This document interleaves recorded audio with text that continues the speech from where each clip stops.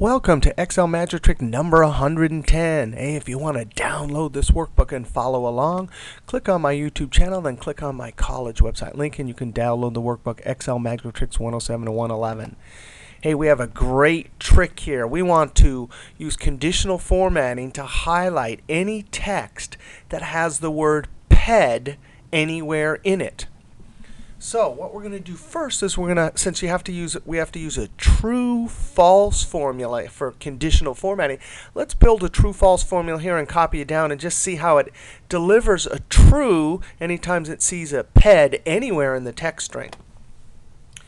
We're going to use the mid equals MID. That function extracts something from the middle of a text string, and it needs you got to tell it what text. So say, hey, look at that text, and then it needs a starting number to where to start. So for right now, we need 1, 2, 3, 4, 5, right? So we could type a 5 in there, but that wouldn't be good for start number. Let's do comma. 5 would work, but we want a function that'll always search through it and find it wherever it is. And then we need to tell it how many characters. Once it knows where to start, how many characters.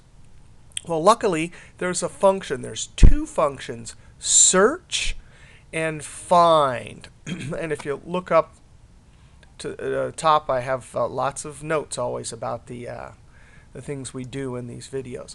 And what it does is you tell the search or find function, hey, look through this and tell me where PED is, and it will tell you the starting position. So it does exactly what we want. Now, search is not case sensitive. So if you're don't care about case, you're looking for little p ed or big P ed, then you use search. If you are worried about case sensitive, then you use find. I'm going to do search this time. And now search, it needs to say find what text. What in the world text are you looking for? Hey, we're going to click right there and then hit F4 to lock it going down. I hit F4 twice to put the $ in front of the row reference, because when we copy it down, we want it locked there. So that's the text defined, comma, and within what text? Oh, this right here. And that's a relative cell reference. We don't need to worry about starting number because we want to find the first one, so close parentheses. Now look, this search will should deliver a 1, 2, 3, 4, 5 here. In fact, if you want to prove it to yourself, you can highlight that part of the formula and hit F9. Sure enough, it does that. Control Z, don't leave that 5 there. Now that's the start number, but how many characters? Once we know 5, how many characters do we need to go to know what to extract? Watch this. We'll use the len function. That, and we can click on this, and F4, F4. That counts how many characters there are, right? So if we're looking for this, 1, 2, 3, that's the perfect thing to do. Now, close parentheses, and then Control Enter. That just puts the formula in the cell and keeps it highlighted. And copy it down a few. Oh, look at that. It delivers a value error. Let's click in here and hit F2. The part of this function that delivers a value error means that there's some argument in a function or some operand like plus or multiplication or something like that that doesn't work in the formula. If you highlight all this right here, search, and hit F9, you can see it's delivering a value because it searched for it, but it couldn't find it. I'm going to Control Z and then escape. But that won't matter. Getting a value error like that won't matter when we're doing conditional formatting.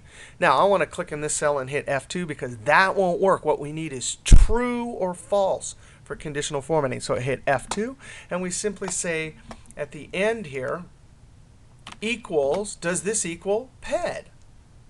F4, F4, Control Enter. And now that's true. We can copy this down. Copy it all the way down. We can't double click there. Control Z. Actually, we can. We could double click, but that means we'd have to hide this column. Right click and then hide. That's a pretty cool trick. And now, if you don't have any of these here, you can double click.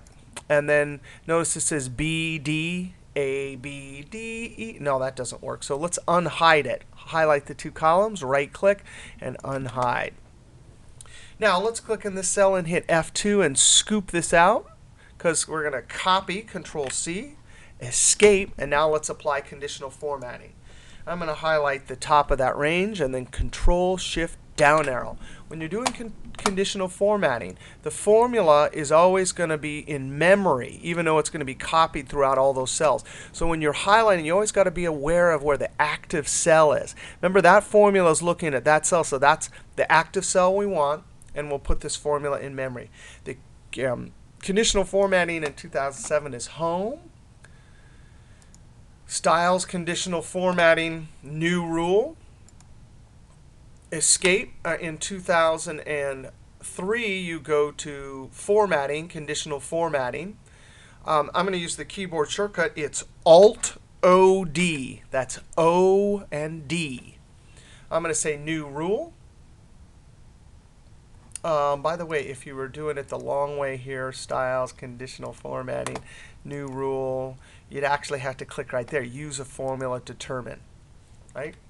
I'm going to do Alt-O-D. Now, in 2007, we got to click New Rule, and then click that and go there. In 2000, this is 7, right? In 2003, the dialog box looks totally different. You have to select the very first text box. The drop-down arrow says Is Formula. Now, Control-V, and there's our formula. And we'll tell it what format. Click the Format button, and we'll do Fill. In 2003, it says Patterns. I'm going to click Red. And then I'm going to say Font. And I'm going to say White. Click OK. Click OK. Click OK. There's many more OKs to click in 2007. Now, watch this. I'm going to test this. I'm going to just click somewhere in this one and type PED. Oh, look. So even when it's in the middle, it's fine. So it doesn't have to be in the same position. Not only that, but because we built this smartly, notice we're searching for PED. But what if we wanted to search for bed? Just BED. Yeah. And there it is. There's the ones that have bed somewhere in the middle. So that is an awesome trick. What text to highlight are true, false, and conditional formatting. See you next trick.